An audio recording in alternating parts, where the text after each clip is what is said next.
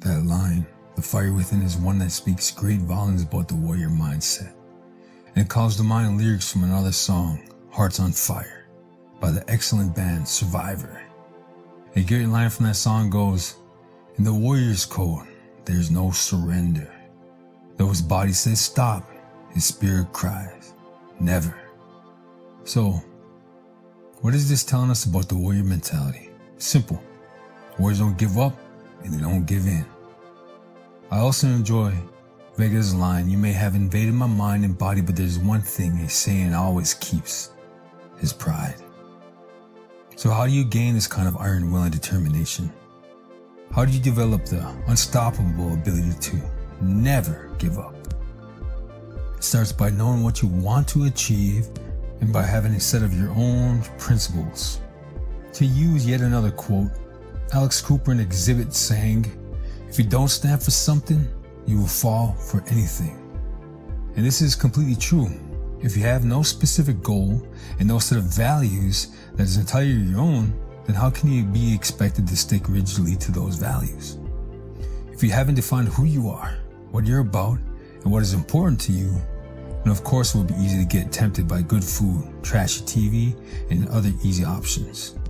Of course, it will be easy for you to be swayed by the influence and the politics of others.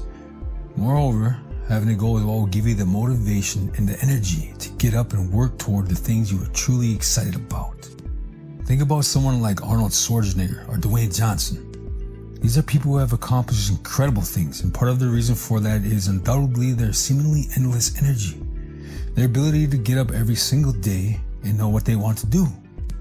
Can you imagine seeing The Rock look tired and dejected? Have you ever seen Arnold Schwarzenegger look indifferent or bored? These people have tireless energy, but it comes from a vision and a goal. And so it is with all the most accomplished people throughout history. Arnie said this of his burning desire and how it led him to accomplish his goals. "With my desire and drive, I definitely wasn't normal. Normal people can be happy with their regular life. I was different. I felt there was more to life than plodding through a normal existence. I have always been impressed by stories of greatness and power. I wanted to do something special, to be recognized as the best. I saw bodybuilding as the vehicle that would take me to the top, and I put all my energy into it." The point is, knowing what you want from life will fill you with energy, whether that is wanting the best for your family, wanting to achieve great accomplishments, wanting to reach a certain point in your career, etc. Think about a new parent. Parents have seemingly endless energy and will sacrifice their sleep, their finances, and their happiness to look after their children. They can accomplish anything because they have found something greater than themselves. A parent's love will give them that warrior's mindset, but you can't rely on just that. In order to accomplish the most and build the best world for your family and friends, you also need something that is intrinsically motivating to you.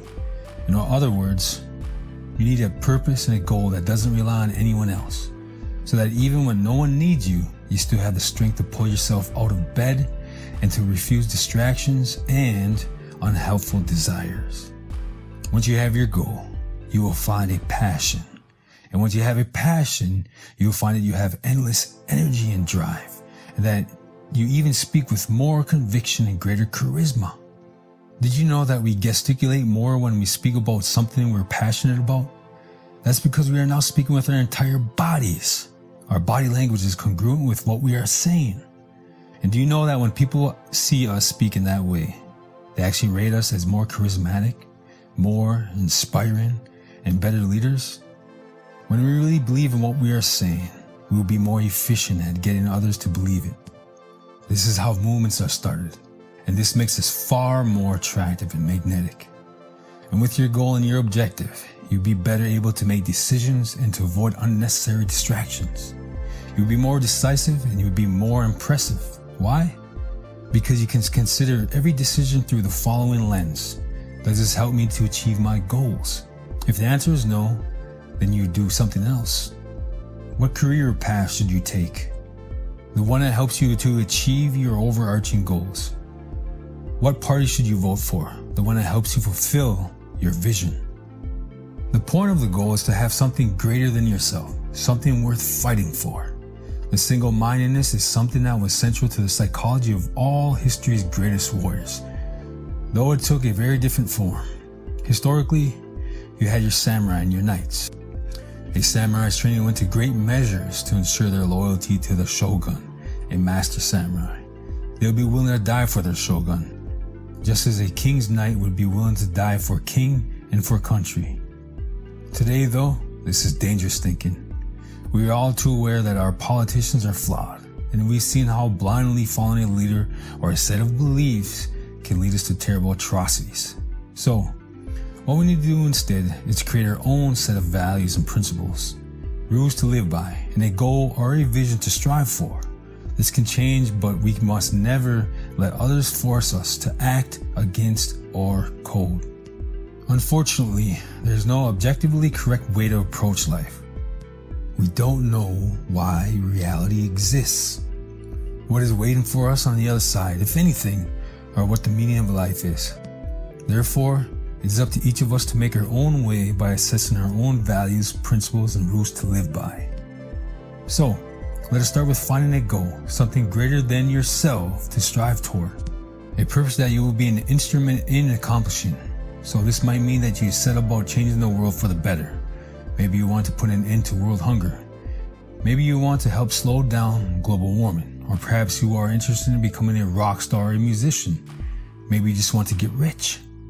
No goal is wrong. It is simply having a goal and something to be passionate about that will give you the fuel and the fire to keep going no matter what. Goals start with visions. So visualize the way you want life to be 5 or 10 years from now. Picture where you are, what your surroundings are, who you are with, what you've accomplished. This should be a vision that makes you excited and energized, your perfect life.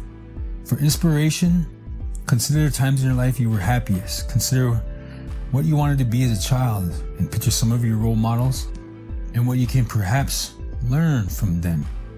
This is what you will picture in order to drive yourself toward change and toward greatness. This is what will get you out of bed in the morning. And then on top of that, you are going to structure yourself goals.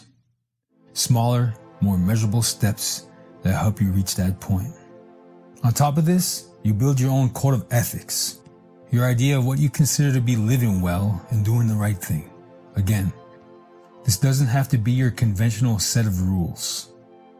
It might be that you don't agree with some aspects of law. Some well-known philosophers are known for their views that stray from conventional ideas about ethics and morality. Take Ayn Rand, for example, who believed that morality comes from what makes them happiest. She said, "Man has no automatic code of survival.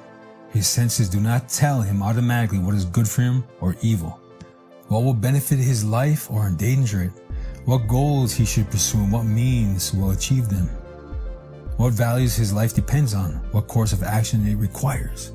Man must choose his actions, values, and goals by the standard of that which is proper to man, in order to achieve, maintain, fulfill, and enjoy that ultimate value, that end itself, which is his own life."